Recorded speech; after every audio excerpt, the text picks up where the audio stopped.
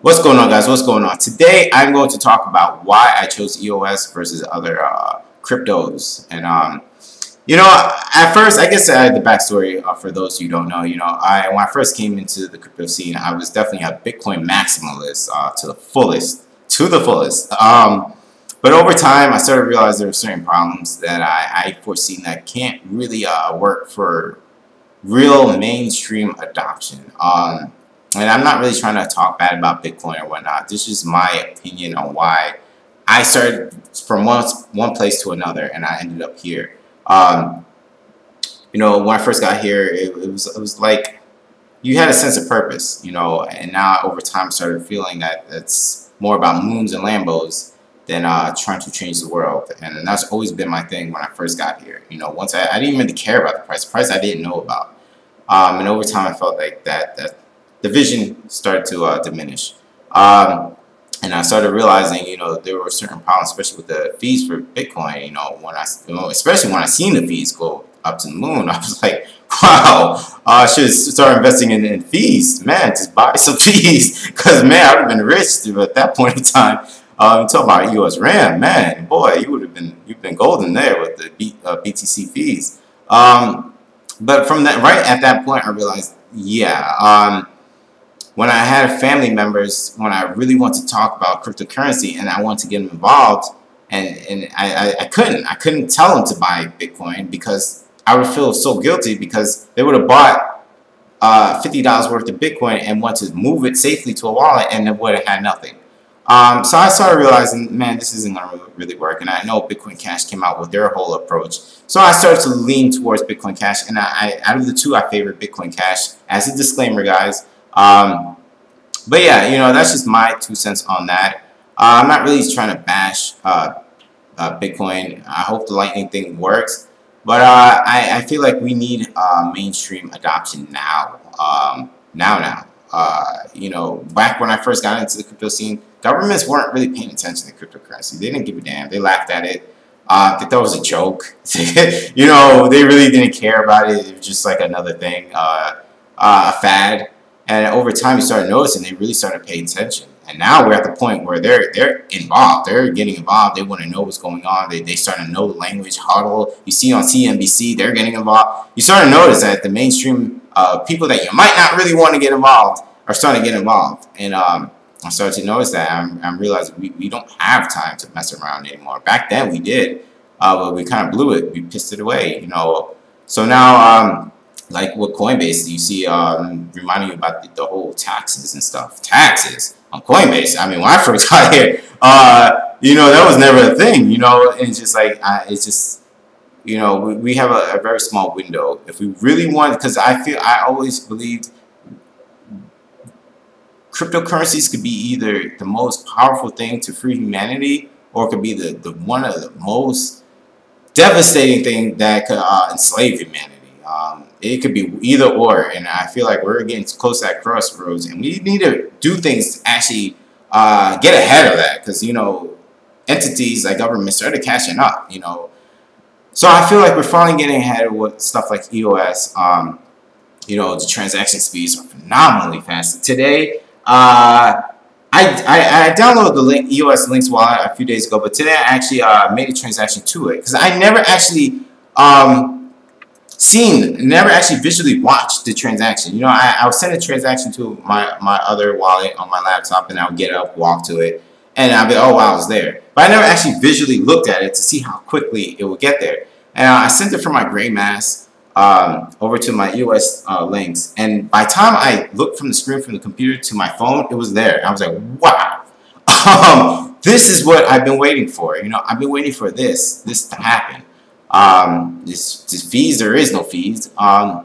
In the EOS DEX, EOS, new DEX, you could trade no fees. It's just mind blowing to me. It's like, it's wild, man. I know BitShares had a decentralized exchange and stuff like that, but for me, guys, when I first got into BitShares, it didn't look like it did now. It was rough. It was kind of sketchy rough. Right now, it looks like something totally different from when I remembered it. It was questionable. I'm getting into the crypto scene. I'm seeing this BitShares, and it's just like, I'm not sure if I want to do it, but You know, with Dan Lambert, he does things before his time. I noticed that a lot of people can't appreciate that. You know, that was before my time, before I was ready for it. You know, it was important, but I feel like for someone like me, I wasn't ready for it.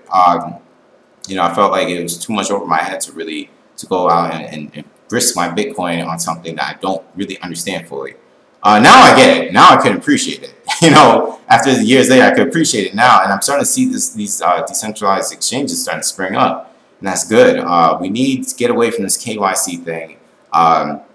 It's not something that we want. It defeats the whole purpose of cryptocurrency if you have to upload your whole life to it, your utility, IDs, blood samples, DNA, everything. You got to give your whole life to it. What's the point? You know, what's the point being decentralized and semi-anonymous, anonymous, or whatnot, if you have to give up everything? That kind of makes no sense. So I'm liking what I'm seeing with these DEXs popping up. You know, I did at first, out of the two new DEX and DEX EOS, at first I started to like new DEX because for some reason, I don't know if it's just paranoia, I just felt like it was a little bit faster. I don't know why.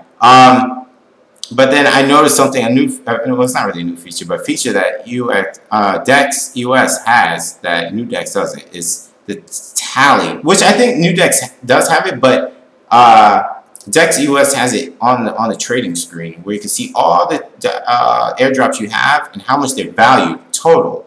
I like that. You know what I mean? You don't have to really like go and see how much each one is worth or not. It's just totally, it's right there. They give you the total so you know how much they're worth as a whole. So I like that. Oh no, did he die? I just downloaded. Well, I didn't download it. I'm using the EOS Knights as a game. It's going to be built on the mobiles, Android or Apple. I just bought a character, Scarlet. I guess it's the magic one, the girl. I guess I don't know. For 0.1 EOS. I want to play with this. This is why I came for this. I knew stuff like this could be built. So last time I played with this, they wanted you to upload your private keys. I was just kind of sketchy. My friend did it with a wallet that barely had anything, so we got to kind of mess around and see what it was about. But this is actually working with Scatter on the desktop. Unfortunately, NS James hasn't came out with the Scatter for mobile, and that's something I feel like we're going to need, because that would be a great thing to have. Because I feel once he makes that, all the dApps, mobile dApps that want to come out for mobile, built on the EOS blockchain, can do so, because now we will have Scatter. We could do the same thing we could do on desktop on the mobile. I feel like that would be awesome if we could get that out, because that would be so much more convenient. I would like to play some of these games, or not even just games, some painting apps. I don't know. There's so many. Well, not even apps, dApps. I'm sorry, dApps. There's so many dApps that can be built just on mobile that it's just mind-blowing. I'd rather be on the go. And it's so awesome to be able to show your friends or family. Just a year ago, you talked about this EOS thing, and now, so quickly, you can play games and dApps on your smartphone on the EOS blockchain. That's awesome. You know, we all hear about the transactions per second, almost 4,000 transactions per second. That's great on paper. But the average Joe can't comprehend that. You know, it just sounds like it's just a number in their head and like, oh, that's great. But visually seeing how fast something is and playing with it, such as a game, you get to really appreciate the speed and really get to understand what this can do. So I'm really excited. I'm not sure what happened. I think I died. Yeah, I think I died. I'm gonna play with it after I'm done with this video. I'm not sure how it works. But yeah, yeah. So I definitely reasons why I chose EOS versus like Tron or Neo and stuff like that. Number one with Neo, and this is not to bash any other cryptocurrency. This is why I chose EOS versus them. Neo with the gas thing, I'm not into the whole gas thing. I'm tired of it. All right, I don't want to pay gas for everything I do. You know, I understand like cryptos like, you know, Bitcoin, Bitcoin Cash, Litecoin, Monero, because they're trying to be currencies. Their primary function is a currency. Yes, I know Bitcoin Cash can do some platform stuff too, but their main focus is being money. So I understand. I understand that there is somewhat of a fee. I get that. But stuff like this, where you're basically building stuff off of it, I don't want to pay every single time I want to move a character in a game. That would just get really annoying. So yeah, you know, I've seen that Neo has that problem with gas and stuff like that. So it just reminded me of Theorem. And I know Neo has a lot of problems. Some problems that EOS had at the very beginning of its launch that Neo had, and no one has mentioned it. And it's just crazy how people sweep certain things under the rug and try to expose something else.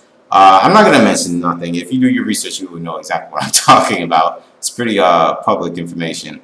And as far as Tron, I did own some Tron. I sold it because I started realizing once I heard about them kind of like plagiarizing the Steam It white paper, I kind of looked at it. I'm like, I don't know. Maybe, maybe not. I don't know. I don't know if it's factual or not. So I kind of kept my eye on that. But then I started noticing, especially after the once their mainnet started to launch, you had your Tron tokens in the Exodus wallet. You can store it there. And then they recommended to move your funds to Binance.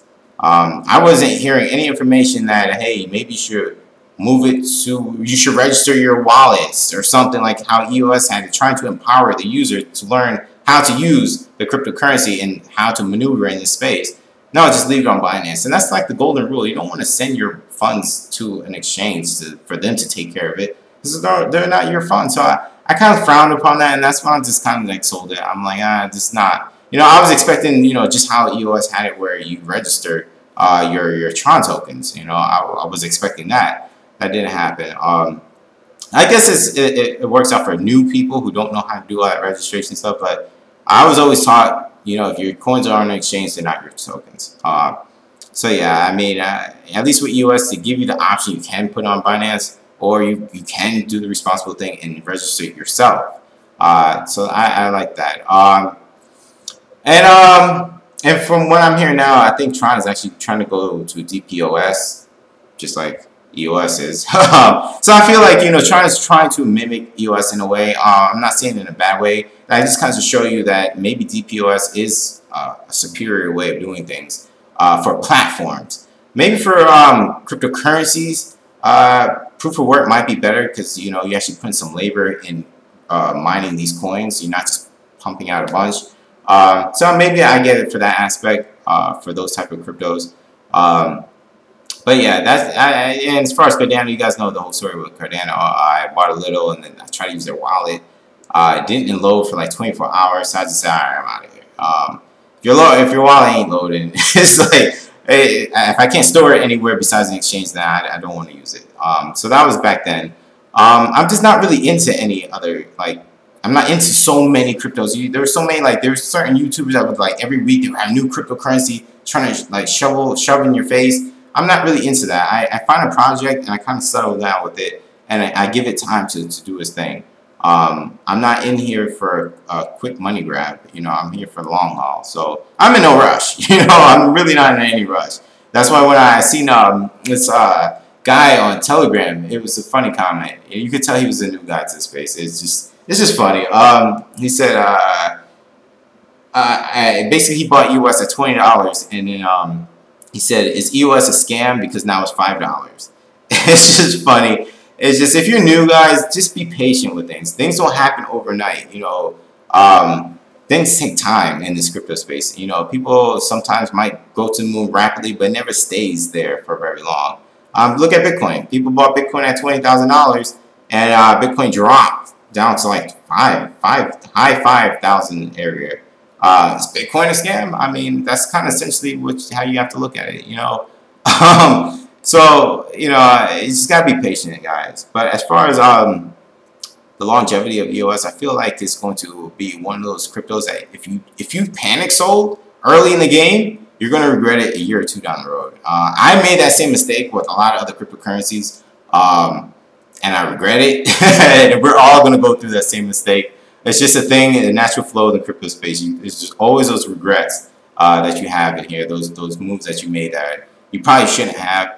But with this, it's almost obvious. It's pretty obvious that this is going to be something huge. You gotta just look at the people who are around, who are involved in this in this project. You know, when I first really heard about EOS, it was Jeff Berwick on Dollar Vigilante, or Daniel Lammer.